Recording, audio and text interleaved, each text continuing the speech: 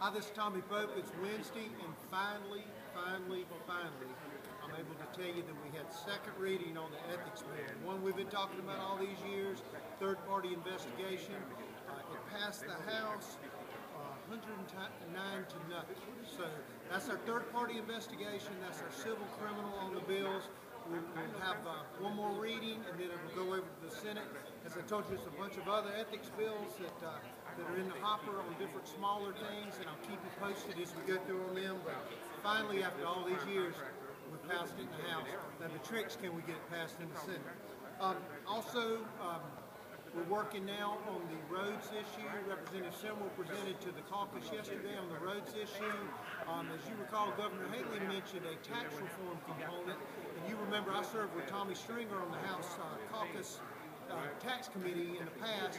We're going to bring some of those bills out. So we may have some tax reform and get your road paid. It's going to be a long haul, but the good thing is the spirit down here is folks are willing to work, willing to do something. So we're going to get that done too. I'm going to check that on you now. You can always get me at Tommy@TommyPope.com. We're going to keep working on these ethics bills this week, next week.